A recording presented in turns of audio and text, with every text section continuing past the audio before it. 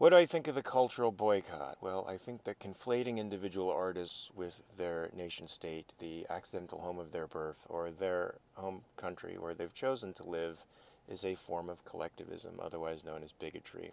And I don't know about you, but I hate bigotry. I also think that culture is the sum of a society's values, and I've already said that one of the primary values of a free society is tolerance. So when you're rejecting a culture based in liberty, you're rejecting tolerance. You're also rejecting the fruits of liberty, which are science and technology and industry. All of the things, in short, which make human life possible. So to reject those things, to boycott them, is tantamount to rejecting life itself.